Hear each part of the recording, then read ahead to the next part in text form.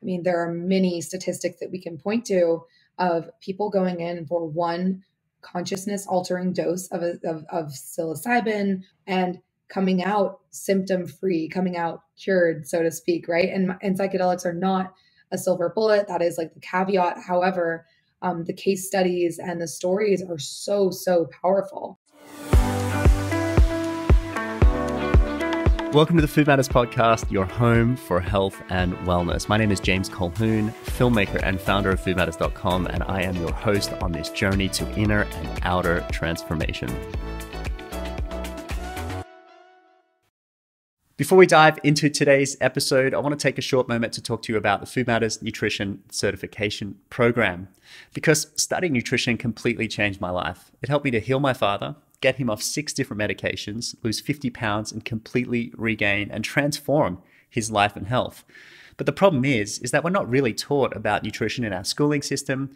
The medical profession is rarely pronouncing the facts of using nutrition as medicine, and we have a fast food industry that thrives off misleading consumers.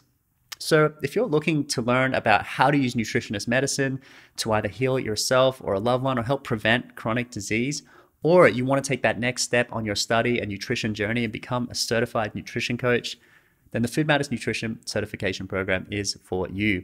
This is a 10-week or self-paced, internationally accredited certification program designed to take you through some of the most important topics on the latest research when it comes to nutrition and natural healing, including gut healing, autoimmune conditions, balancing hormones naturally, detoxification, biochemical individual approaches to nutrition. Plus, it brings together the best that we know about nutrition science and anthropological research, and bringing these two approaches together to help you cut through the confusion about what to eat and what to avoid for optimum health. To find out more about the Nutrition Certification Program, plus to download your curriculum guide, head to foodmatters.com/study. You can pause this right now. It will only take you 30 seconds. That's foodmatters.com/study, or you can head to the show notes for more information. Have a beautiful day. Hey everyone, it's James here, and today we're going to be talking about mushrooms. We're not only going to be talking about mushrooms you eat or medicinal mushrooms that you might include in a tea or a coffee or some sort of herbal infusion.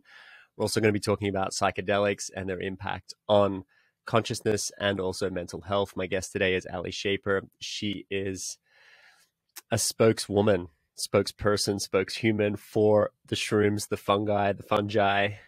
She is the CEO and co-founder, as you can probably tell by the glasses, power woman of Into the Multiverse, which is an education ecosystem for all things fungi. And they've also created a really cool, some retail products under the label Super Mush. We're going to be talking about psychedelics, microdosing, macrodosing, healing, anxiety, depression, and in general, consciousness expansion. Alli, tell us, how did you get started in mushrooms? I'm sure it's an interesting journey. I think how most people get into mushrooms is typically interesting. So I'm super intrigued.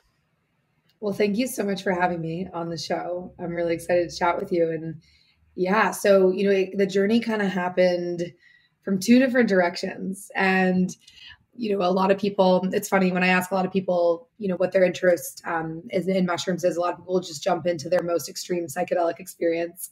But there's a lot of different mushrooms that you can engage with. Functional mushrooms are non-psychedelic, as many people listening to this podcast probably know. And my journey with fungi has been both with functional and with psychedelic. So I started using functional mushrooms as supplements probably around 5 or 6 years ago, and they completely changed my health.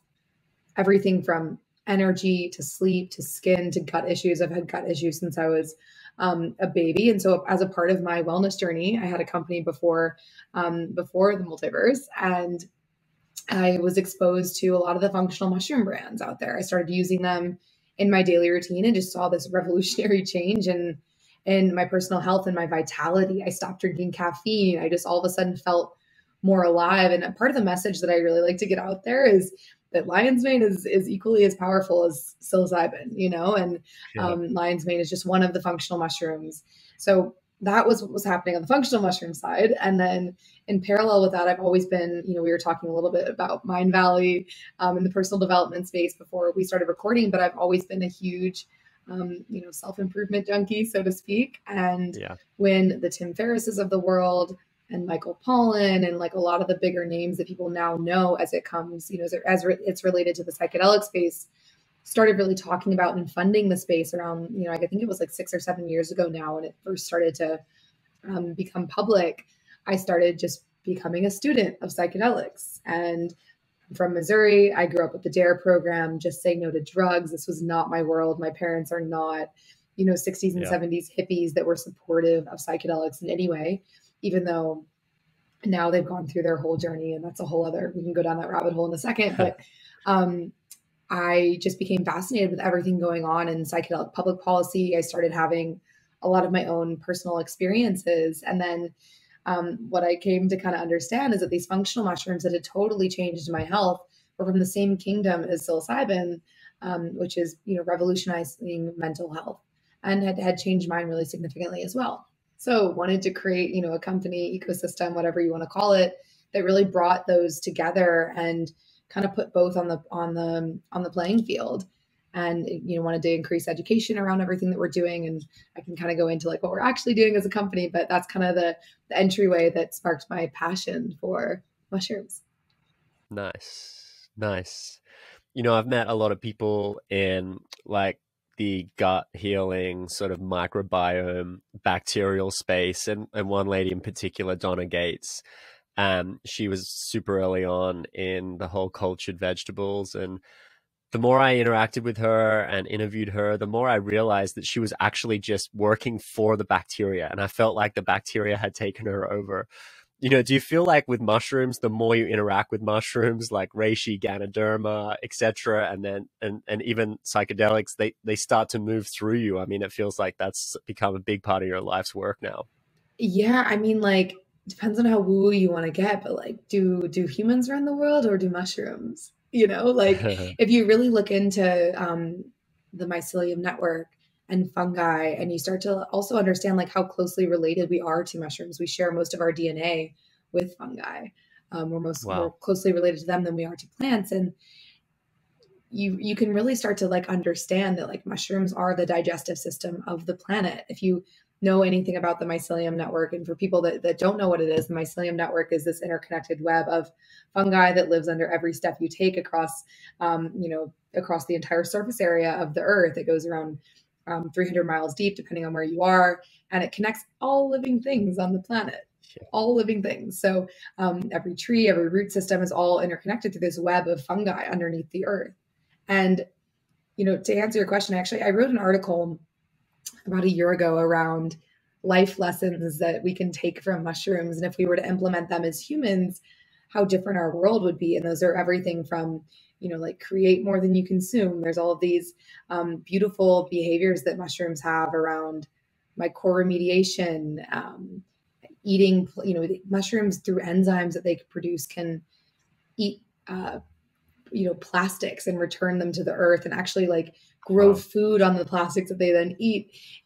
Mushrooms are amazing. There's so much that they can do. There's companies that are using mycelium, which is that underground root structure, to create leathers, to create alternative packaging solutions. Yep. And these are like big companies that are getting involved in this space. And then, from the functional mushroom side of things, the whole supplement and CPG industry is being completely disrupted by functional mushroom ingredients. As we have a marketplace that's focused just on that.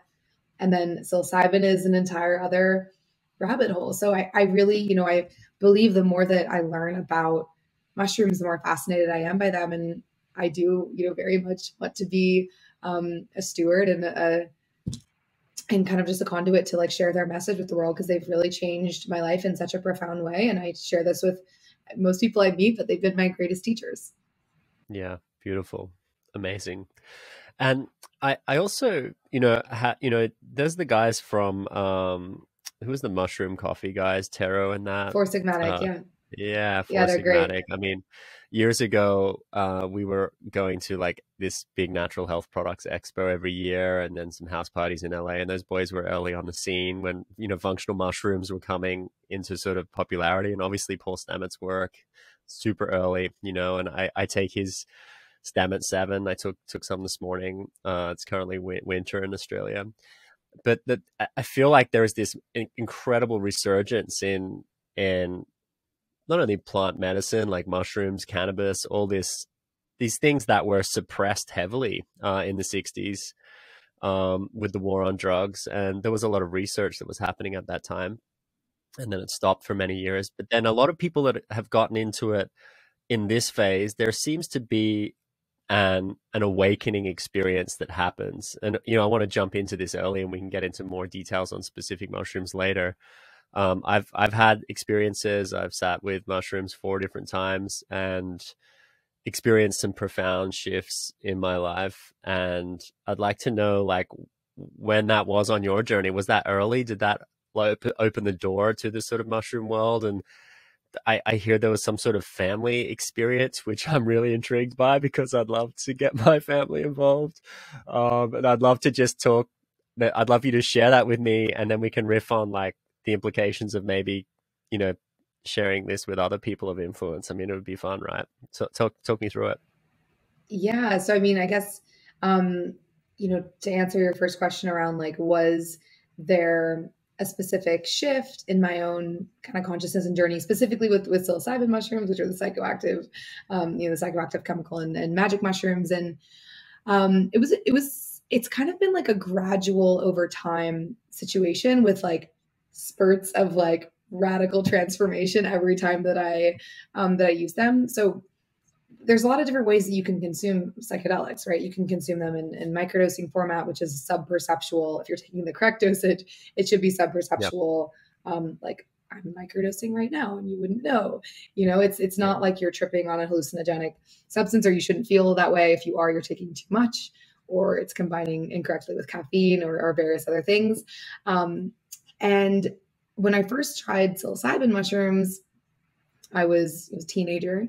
And I remember thinking, you know, I was still in the mindset of drugs are bad, mushrooms are drugs, and therefore I should not use them, that they're, you know, killing my brain chemicals. But I was still, or, you know, my brain cells. But I was still really interested and curious. And when I first did mushrooms, I remember thinking, wow, I wish I could think like this all the time, but not have to consume mushrooms to do so, because, you know, I still believe that they were bad for your brain. And then lo and behold, I come to actually learn about what mushrooms and psilocybin does in your brain. And when psilocybin goes into your system, you are removing yourself, you know, from your default mode network, which is where you make all of your habit loops and decisions. And if you've ever seen a photo of a brain scan of anyone that has psilocybin, or, you know, another psychedelic for that matter, in their system, you see this hyperactivity in all these neural pathways being connected that you haven't used before. And, you know, it's really, really life-changing when you can come to understand that like you're actually growing these neural pathways and thinking in a new and different way. So like, you know, a lot of people are scared to use substances and drugs and psychedelics because they're scared that they will, you know, it'll change them and they'll lose their mind.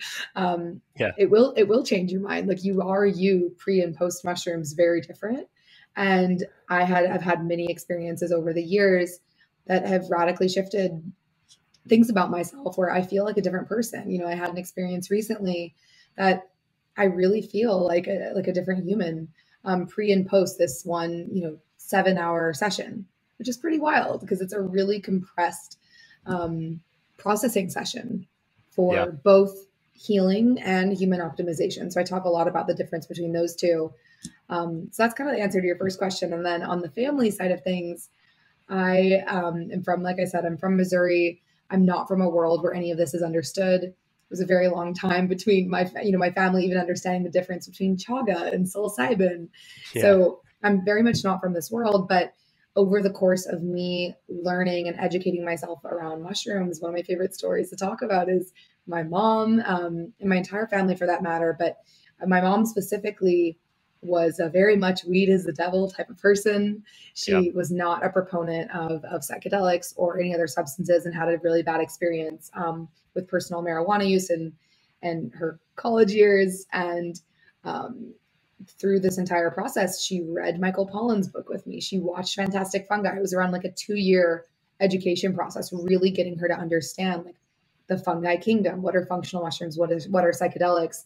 And she had her own experience. She's had several experiences now that have completely changed her life. And Wow. it's wild to see, my mom's in her 60s. It's wild to see someone that has had, thought patterns and belief systems point to this being, the most impactful experience of their life. And Wow. there's not often, a month that goes by that I speak to my mom where she shares with me, that she doesn't share with me, like that she can't believe she would have died never having this experience. And so for anyone listening to this, like, I think one of the most powerful things for me has been to see, my family educate themselves and like come to support this space, but also speaks to the importance of education. This would never have been an overnight conversation with my mom. Sure. Yeah. And was your mom like going through anything in particular before she took these psychedelics at some form of a heroic dose, I would imagine, under your guidance? Or was she just like okay with everything and she just had an expanded awareness thereafter? It was a lot of different things. I mean, the biggest takeaway is she returned to her childlike sense of joy. My mom has had a really, powerful but intense life, a lot of childhood stuff. And I do think, you were kind of sharing earlier, like our generation is this elevated consciousness generation where we actually have the tools and the skill set to heal a lot of this. The term gets tossed around a lot, but generational trauma, things that our parents, didn't have the ability to deal with because they didn't have the tools, and we're not taught these tools. We're not taught consciousness and happiness and how to relate to others and love and all of these kind of like softer skill sets. And yeah, she's a different person. I mean, it's pre and post mushrooms. It's always a journey. You're never, I think that it's a continued process from now until, the day that we die. But childlike sense of joy, relationship stuff with people that she's had issues with in the past. But just a general like reverence and appreciation for life. She went down, she saw Jesus, he hugged her. Like it was the whole thing. And when she reads Michael Pollan's book, she swears that her experience is by far the best psilocybin experience that any human has ever experienced, which is really sweet. Wow. That's so incredible. I'm proud of you for getting her to that point. I mean, I've been able to lead my parents to certain levels and depths. And that seems like the pinnacle pose, the Mahamudra, the ultimate. And I want to just express something interesting that happened to me. So I've like I mentioned, I've been with the psilocybin experience like 4 times, and it was done in a really revered way. I was with 3 other men. We did all the same journeys together. We all like did breath work, fasting, picked some crystals, sat in a circle, like, The crystals are necessary. It's not legit unless you have the crystals.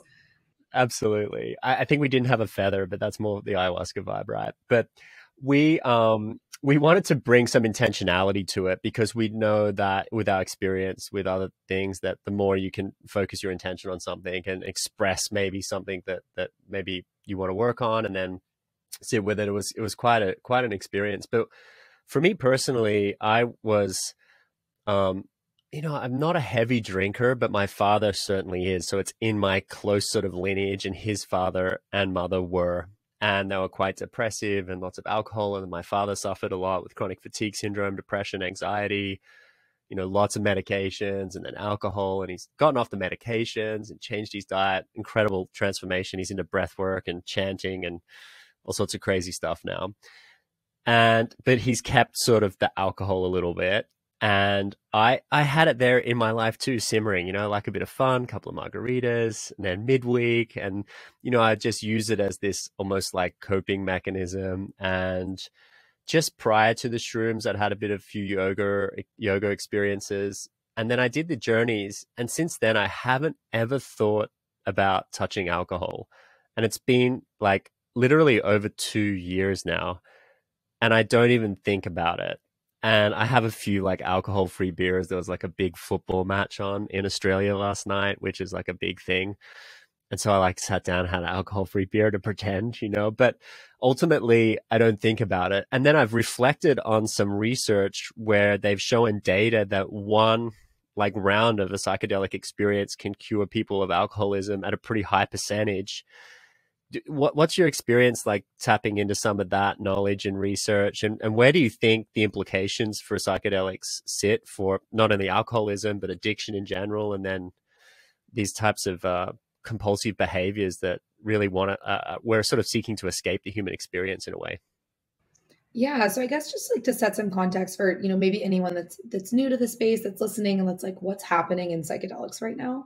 And again, they're having these resurgence, and I think it is important to note that psychedelics, psilocybin and theogens have been used for thousands and thousands of years. There is a really interesting book called The Immortality Key that was released in 2020 that talks about the origin of all Western religion, actually starting with psychedelic ritual. It's a really well researched book. The author has actually never tried psychedelics to avoid bias. His name is Brian Marascu. Like I really recommend that book, because I think a lot of, the misunderstanding with this space comes from not understanding the history of how it kind of came to be. There are people that really think that psychedelics were invented in the 60s. Some were, right? Like some, like all these different iterations, you hear like, all the different acronyms that are coming into the scene. But the entheogens, plant medicine, has been used for thousands and thousands of years. And how that, there's obviously a lot of steps that we're skipping here, but what it looks like current day is there are hundreds of clinical trials going on all across the world that are testing psychedelic assisted therapy, which is a really important, delineation and clarification. It's psychedelics, with therapy. It's not just psychedelics in isolation that are being used to treat PTSD, anxiety, depression. There's even trials going on for obesity, anorexia, really like everything under the sun that falls under these more extreme clinical disorders that usually are treatment resistant. And a lot of these psychedelics have been granted breakthrough therapy designation by the FDA, which is wild. And that does not happen often. That's why it's called breakthrough therapy designation. And what they're finding in a lot of these trials, like you pointed to one of the examples, but I mean, there are many statistics that we can point to of people going in for one consciousness altering dose of psilocybin or MDMA, which is technically an amphetamine, but kind of gets classified as a psychedelic often as well, and coming out symptom free, coming out cured, so to speak, right? And psychedelics are not a silver bullet. That is like the caveat. However, the case studies and the stories are so powerful. It sounds like you've had a lot of profound personal experiences, but I have heard wild things. I've heard people going in to ayahuasca experiences with, injuries or pain that they have experienced their entire life and then coming out symptom free. And we're really careful, like, especially when, we have a podcast within our company, and like, there is this kind of moment where we're glorifying psychedelics, where we also have to be careful to like not overemphasize in order to like push them forward how great they can be, because there are some downsides, right? Like there is a lot of, there's concern around different malpractice, pseudo shamanism. Like there's, just with any industry, as things grow, there's some danger in the scaling. But to your point, it's really, really beautiful to see what's happening, because people are going and engaging with these medicines and curing a lot of things that they never thought they could.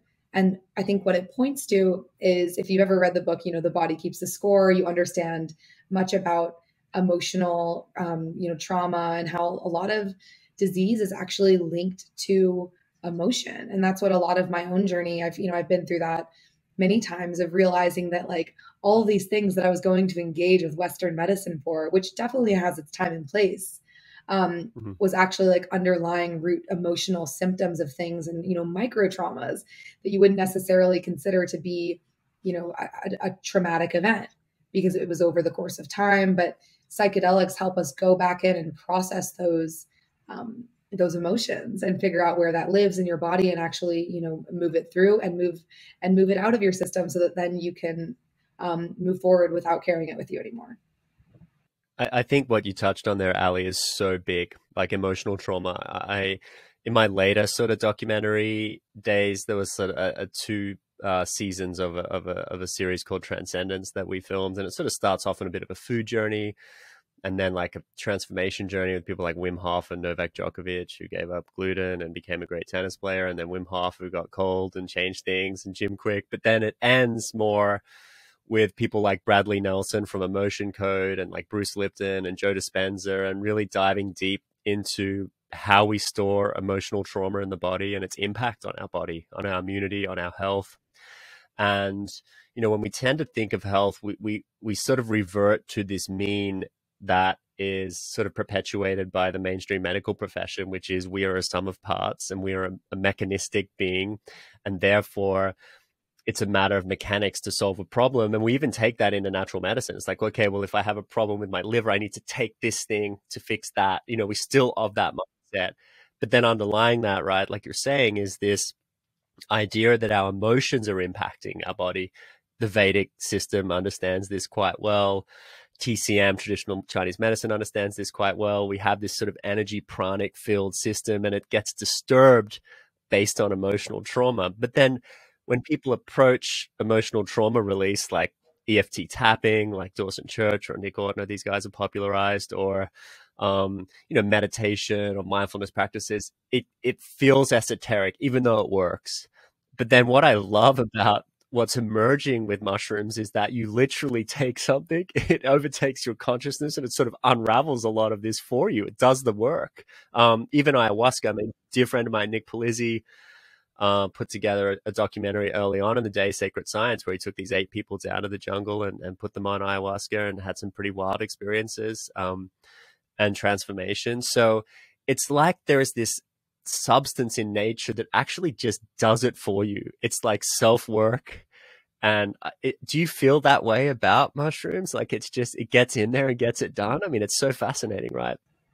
Yeah, I mean, you know, the mushrooms take you on their journey. You don't take mushrooms on a journey, you know, and I actually believe, and if I look and I did an inventory of everything in my life that's actually helped me, it's actually been really hard work. Nothing I've ever taken, including mushrooms, actually for that matter, that has been, you know, a pill. It's never been like a quick fix. You know, I look at ayahuasca combo, psilocybin, any of these substances that you can, you know, engage with. They go, you know, they work in your system. Like even mushrooms, like you are working with the mushrooms, you know, and there's actually like a mindset around like taking versus working with that. I think a lot of people that have the most success, like realize like you are working in synergy with this substance to like go in and they definitely, you know, will guide you in this direction. But you know, ayahuasca combo are 2 good examples. Like they're, you know, they most often cause you to purge, and people feel incredible after, right? But like purging is not often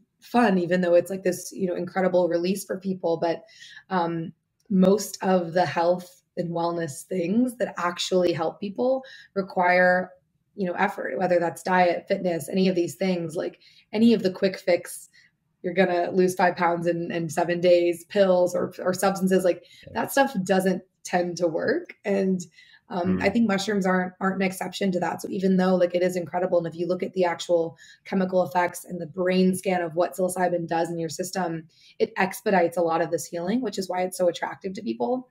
But it still is a lot of work, and the work can be anything from, you know, like deep traumatic healing to laughing with your friends to, you know, I believe that there is like such a wide range of how, you know, mushrooms in particular work in your system. And a really big fan of, I'm reading this other book right now, which is awesome. I've been talking about it a lot. We have a podcast. I swear I've mentioned it on like all the podcasts. I would love to have the author on the podcast, but the author's name is Carl Hart.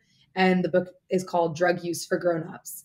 And it's all about cognitive liberty and how as adults in society, if you are a citizen of the world that meets all of your citizen duties, that drugs, psychedelics, amphetamines, there's all these different names for them. Everyone kind of gets caught up in the names, but they can massively enhance your life when used responsibly and used with the right education, the right dosing. My friend, Shelby Hartman from Double Blind, which is an incredible psychedelic magazine, said this to me and I loved it. She was like, you know, the problem with drugs mostly is from the fact that they're illegal, if not completely. And any, you know, bad experiences that cause harm often are coming from people not having vetted substances because they're not regulated. Most of the substances right now in the psychedelic space that are consumer products are being shipped all across the world from a guy who knows a guy on like a secret messaging app like Signal or something like this. Yeah. And so I'm really passionate about there being a regulated market for consumer products, specifically with microdosing, because I do believe it's a wellness supplement. And that's something we're working on. We have a nonprofit that I can speak more about that too. But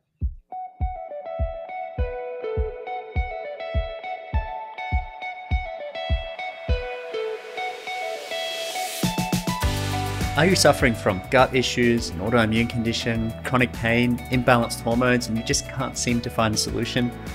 Well, you're not alone. If you're listening to this podcast, you likely value your health, your well-being, energy, and vitality. And at Food Matters, we believe that your body is worthy of good care and that there's nobody more suitably qualified to care for it than yourself, which is why we have created the Food Matters Nutrition Certification Program. This program is designed to improve and increase your knowledge when it comes to important topics around the gut, autoimmune conditions, balancing hormones, detoxification. Plus, it really has helped me cut through the confusion about what to eat and avoid when there's so many different dietary philosophies out there, from veganism to paleo to plant-based to whole foods to wild foods to qualitarian, who knows these days. We have assembled some of the brightest minds in nutrition and natural healing, including experts like David Wolfe, Dr. Libby Weaver, Mark Hyman, Dr. Alejandro Junger, and so many more. To find out more about how you can join us on this program and become a certified nutrition coach to help heal yourself, your loved ones, or even help take this message to more people by working with people one-on-one or starting your own wellness business, you can find out more at foodmatters.com/study. Again, that's foodmatters.com/study. Nice. Yeah, I think, well, one of the big things we've seen happen in the US in many years, and, you know, it's been common in Holland, and I've traveled to Amsterdam for maybe 15, 20 years now, and it's just been so liberal there, but it was sort of not really heavily like what Americans are great at is productization, right? Like, and so with cannabis in the US, the extreme productization is just insane. Like, it's in mints, it's in cookies, it's in, like, you know, these creams you can rub on your knee for arthritis. There's CBD bed sheets and pants. CBD bed sheets. You kidding me? There's everything. There's everything. There's a little bit of everything. There's everything, right? It's in functional drinks. It's like, and obviously you can buy flour, you can buy pre-rolled, you can buy vapes, you can anything you want under the sun. And then there's like a company called Dosis, which I thought was interesting because it would have this like vape pen and you would inhale on it and it would buzz when the specific dose was administered to you, and then balance different like THCs or terpenes to be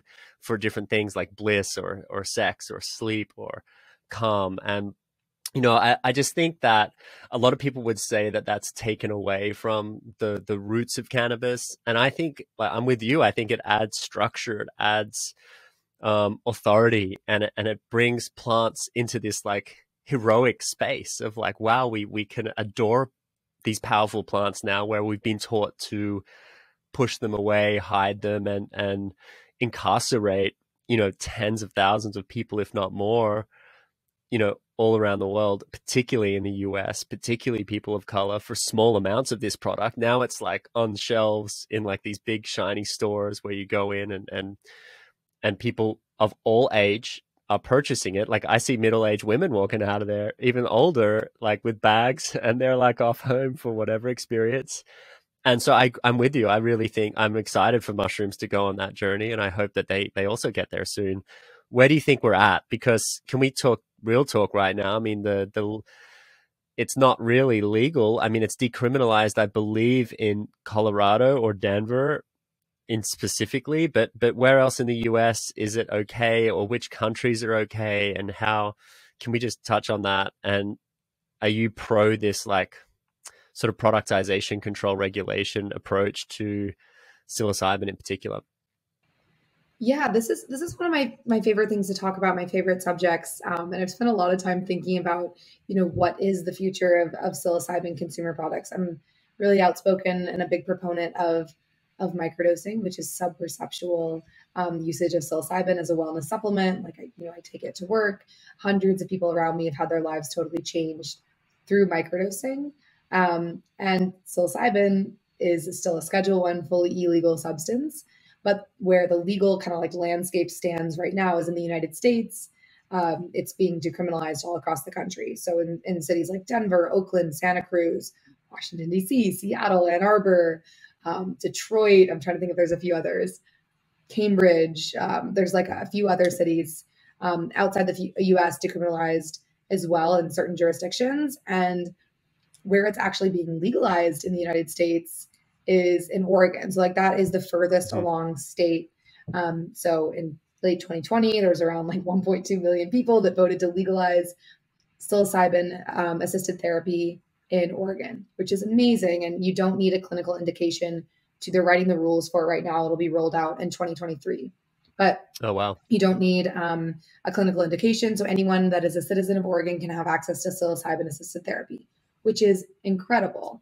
However, there is no current legal pathway, which is pretty misunderstood by a lot of people, even friends and people I know that are operating black market companies and companies that are, I'm sure you've heard of psilocybin chocolate bars or, people that are, sending these products around and selling them. And there is not a current legal pathway for consumer products to be legalized. And this group that we put together is called the Microdosing Collective. So we decided to form a nonprofit around this initiative. It's super early stages, but this group of people is really passionate about the same thing.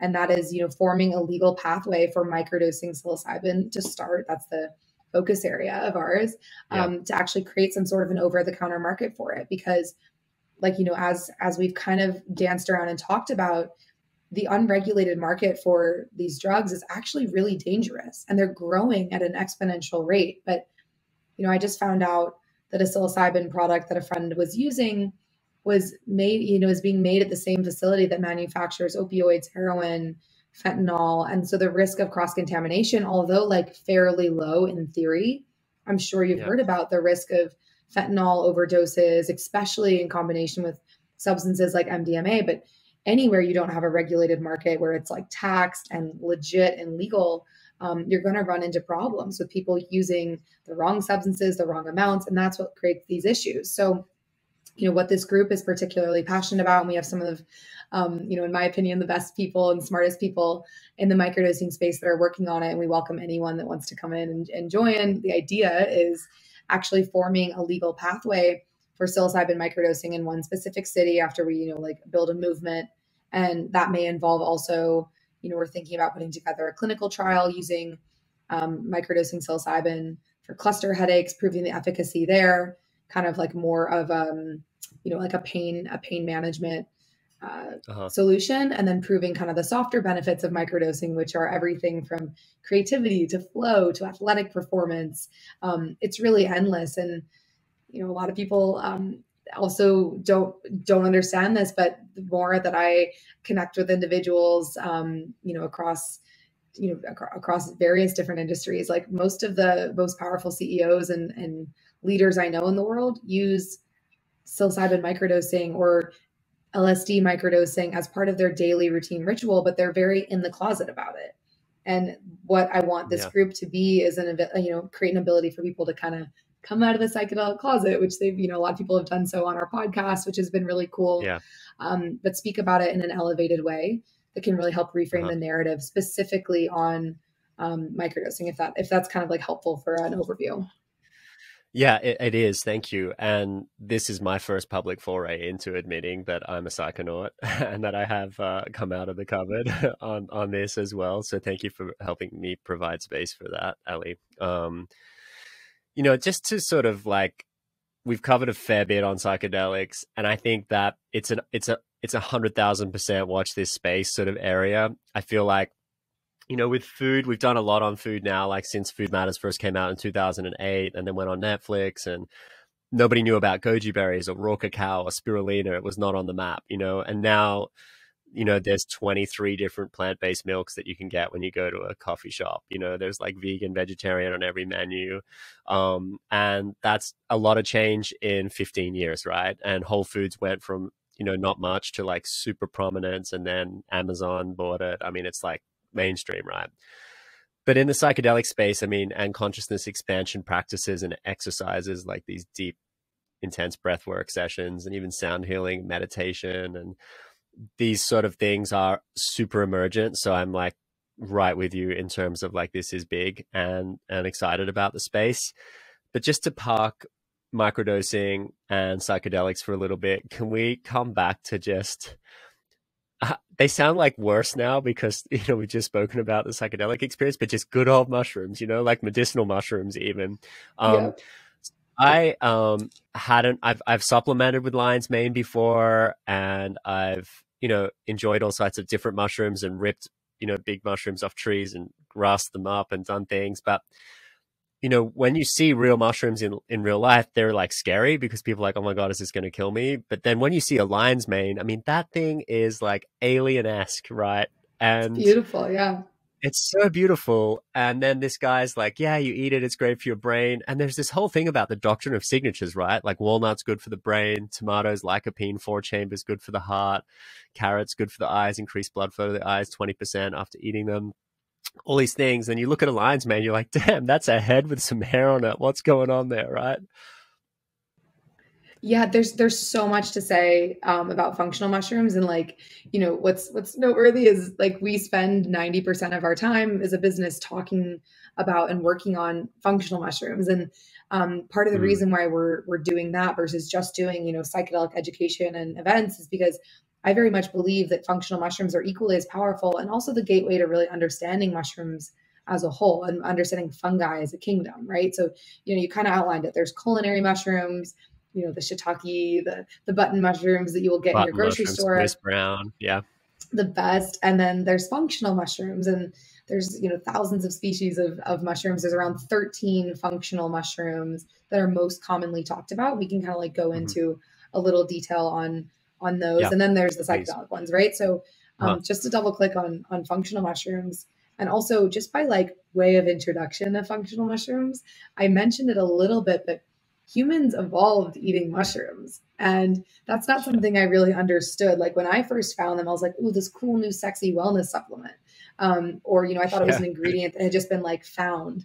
And then when you start to look into it, functional mushrooms have been used in Chinese medicine for, again, thousands of years. And they still, they just had a gap, like somewhere along the line. This is a lot of what we talk about with Supermush as we're kind of explaining why functional mushrooms are powerful. Somewhere along the line, they were removed from our diet in the Western world. And if you look back at the most vital periods of human development, brain growth, athletic performance, muscle growth, humans were consuming functional mushrooms and psilocybin, depending on what, theories you subscribe to. But stoned ape theory very much shows that our brains exponentially grew through the consumption of psilocybin mushrooms in the wild. And, they're a vital part of our diet. I actually was having a conversation with someone on Instagram saying, well, can I take this for a little bit just to get back to baseline and then stop taking mushrooms? So I don't. And I very much believe that functional mushrooms should be a part of our daily routine. And they've been a part of mine for 6 and 7 years. And I don't really get sick. I feel pretty awesome most of the time. I have a ton of energy, and I really point to mushrooms as being my like powerhouse with that. And so just to kind of like, I can break down just like a few high level ones like if you want to go into let's them. Break down some of your most popular, your top favorite, Alli's top favorite functional mushrooms. Great. Here it is, ladies and gentlemen. Okay, here it is. Allie's favorite mushrooms. So, I'll kind of answer it in the form of Supermush. Obviously, like we're biased. We created these 3 functional mushroom superfood sprays. And if anyone's watching, they look like this. If anyone's listening, you can find them at Supermush on Instagram or online. But our energy spray, for example, has lion's mane and cordyceps in it. Cordyceps is incredible for athletic performance. It actually increases the body's production of ATP, which is really essential for delivering energy to the muscles. And there's all these studies that have shown cordyceps helps increase antioxidants. It improves memory, even sexual function, can even lower, LDL cholesterol. And then lion's mane, which you mentioned before, it's like this white kind of like squiggly, cool looking mushroom. They're fungi, and it is the brain mushroom. So it, helps protect against mental decline. It promotes neurogenesis in the brain. It stimulates, growth of brain cells. And a lot of times, like notable here is that when people take microdosing psilocybin, it's often stacked with both lion's mane and cordyceps. So a lot of people, when they microdose, like you're actually feeling the lion's mane. You will feel your brain light up if you take a high dose of lion's mane. And so, in our energy spray, we have lion's mane, cordyceps. It also has rhodiola, and some other really nice superfoods and herbs that give it like a really beautiful flavor. It tastes delicious. And as far as consumption method, you also want to make sure that you're consuming your mushrooms ideally in an extracted form. So for people that are shopping for functional mushrooms, like this is a whole other rabbit hole to go down. But part of the reason why we created the Multiverse, which is our marketplace for functional mushrooms, is to help people vet the best mushroom products out there, because in a very similar way to what happened with the CBD space, we're seeing people create products in the mushroom space that aren't using the right part of the fungi and not the right amount. So it's not really an effective product. So all the products that we have in the Multiverse have been vetted for not only just like general wellness standards, but also for mushroom standards. And we call them our list of fung yes and our fung no criteria. And then I can also, just a few other mushrooms if people want to learn a little bit more. Like we have an immunity spray as well that has turkey tail and reishi. Reishi is my favorite mushroom. I've taken that every single night before I go to bed in some form, whether it's in a powder, whether it's in our daily chill spray. But it is the chill mushroom. It brings your body to homeostasis. It's also really good for, helping manage occasional stress, fighting infections, overall keeping inflammation down in the body. Preliminary studies have shown that it can help lower anxiety, depression. So our chill spray is stacked with reishi, ashwagandha, and then also turkey tail. Turkey tail is fascinating. It is not made from turkey. Let's speak about turkey tail, because I know that Paul Stamets gave it to his mom who had cancer, right? And she had an incredible experience with it, and he's a bit of a mushroom guy, right? What is turkey tail? Yeah, he's the mushroom guy. But what is turkey tail? How, what does it look like? I've never seen it in the wild. Obviously, it's got its name from a turkey. And how can you consume it whole, or do you consume it typically in an extract form? And what is it good for? Extract. So any of these mushrooms, like you really want to be consuming in extract form. Even culinary mushrooms, like little known fact is you want to be cooking them. You don't really want to eat them raw. Much better for your digestive system. But turkey tail is an antioxidant powerhouse. So it has, and something to note too is like all of the functional mushrooms, they have like general benefits that all overlap. They're all good for inflammation. They're all good for kind of like bringing your body to homeostasis, stress management. And then each one individually has more specific benefits. So, the case study you're talking about is Paul Stamets talks a lot about how he gave his mom high doses of turkey tail. I have functional medicine doctor friends that prescribe turkey tail to their cancer patients in high doses as well. It can help reduce inflammation, stimulate the release of, protective compounds, and also just has, helpful and really powerful polysaccharides that help fight infection and help your body protect against certain bacteria. It also has probiotics. So the list is kind of endless with these things. And mushrooms are immune modulating. So they function, they work to adapt to whatever your body needs. So, whereas you may take reishi because you're feeling kind of low and you want a little bit more energy. Maybe I take reishi because, I feel like I'm overstimulated and want to like help myself calm down. So each person, the way they interact with your body is a little bit different, but there are like general use cases for each one. Like I said, lion's mane, brain mushroom, cordyceps, incredible for athletic performance. A lot of athletes are using that right now. Nice. And when just jumping back into like good old mushrooms that are from the supermarket, like the button mushrooms or the Swiss brown, I actually sometimes love chomping on them raw, but you're saying that's a little bit of a faux pas, right? Is it better to cook them? Does that help activate some of the constituent healing properties in there? Or is it more just that it's easier to digest when it's cooked? So raw mushrooms are like largely indigestible because they have like a really tough cell wall. Uh-huh. It's I actually maybe pronounce this wrong, but it's either chitin or chitin, but that's what's the chemical that's in the cell walls of mushrooms. So like you should cook them. Yeah. You obviously like will see some salad bars and things that have like raw mushrooms in them. Not a good move. Yeah, definitely cook your mushrooms and you'll have a better experience for sure. Nice.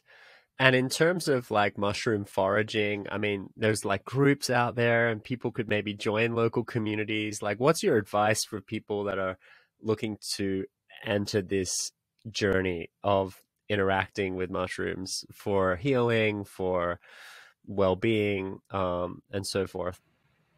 Depends on how deep you want to go with it, right? Because, it's funny once you start to learn more about mushrooms, I would definitely recommend, if anyone's interested, there's an incredible documentary called Fantastic Fungi. Mm-hmm. It's a really good overview of like mushrooms and fungi as a whole. But there are entire, very, very passionate groups of people that are dedicated mycologists that go mushroom foraging together. There's mushroom festivals. There is, there's endless mushroom accessories out there on the internet that you can purchase. Like it's this whole world, right? And it still feels very niche, and now it's coming mainstream. And so like where our company sits is we're in between like the mycologist and the average consumer that's mushroom curious, that we're trying to help bring them into the mainstream, get them into people's diets, educate people about both functional mushrooms and psychedelics. So I would say, if you're passionate about mushroom foraging, there's definitely a group near you, depending on where you live. You can go mushroom foraging. You can go to certain festivals. If you're just looking for like health benefits and incorporating mushrooms into your life, like, we tell people, check out the multiverse, check out Supermush. Mm-hmm. There's so many products out there. Yeah. Protein powders, jerkies, tinctures, capsules, like coffee. There's granola bar, like there's everything that has functional mushrooms kind of making their way into ingredient lists. So that's from the personal health side of things. And then for people that are looking at psilocybin, whether it be microdosing or, larger ceremonial consciousness altering doses for healing, there's, a lot of resources online. I point people to Double Blind, which is an incredible psychedelic resource for, people that are looking to learn primarily and experiment with psychedelics. Third Wave is also incredible. Both founders I'm really big fans of.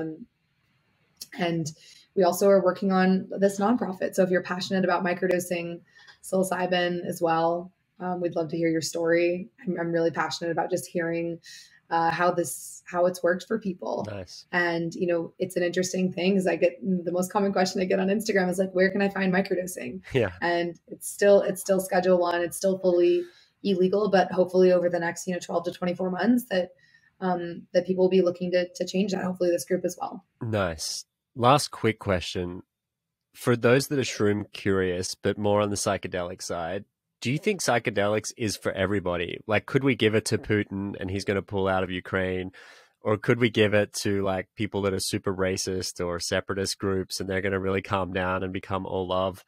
Or should we give it to people that are really traumatized by childhood experiences or in your just personal opinion, not from like a medical opinion, do you think it's okay for everybody? Or is it something that we still need to treat with caution as we sort of enter into this new foray, this new world? Yeah, no, it's a great question. I would say absolutely with caution. I think that I have a friend that's working on some really interesting content in the space, and he put this best. I really like the way that he worded it. He said, psychedelics are for everyone, but everyone should not consume psychedelics. And I think that there's a lot of education and understanding about what psychedelics are and, just like the ethos of mushrooms that people can learn from without ever actually having to consume them. And also these states are accessible. Psychedelic states are accessible through breath work, through meditation. The brain scan is very, very similar. If you look at the brain of someone that's in deep transcendental meditation, someone in has psilocybin or another psychedelic in their system. But I think that mushrooms specifically and other psychedelics can be a solution to some of the greatest problems that the world is facing. And, I have another friend that just wrote a book about this, and, they're talking about the state of the world right now. And a lot of people say, oh, are psychedelics a shortcut? Are mushrooms a shortcut? And they worded this really beautifully, because they're like, if you're in a burning forest and there's a long way out, and there's a short way out, are you taking the long way or are you taking the short way? You're taking the shortcut. You want to get out of the burning forest. And our world right now, in our minds, like, mental health is the largest problem the world is facing by far. 1 out of 8 people reported have some sort of a severe or notable mental health disorder, anxiety, depression. And you cannot contribute your gifts to the world when you are not okay personally. Yeah. And psychedelics are often a quick, shortcut for people to get out of the burning forest of their mind. And our world is also quite literally on fire. So there's a lot there. And everything that we talk about and that I believe in is really tying back to mental wellness. And, I just also want to make the distinction between mental health and mental wellness, right? Because mental health is usually getting people from, like, a 0 to a 5, getting them from, the most severe, can't get out of bed in the morning, to in this healthy, normal state. And then there's human optimization and, like, the betterment of the well, or people that are in this general, like, non-clinical category. And I believe that's kind of the mental wellness side of things. And I think both functional mushrooms and psychedelics are really, really powerful in that world. And they both deserve, like we like to say, a seat at the table in the wellness conversation.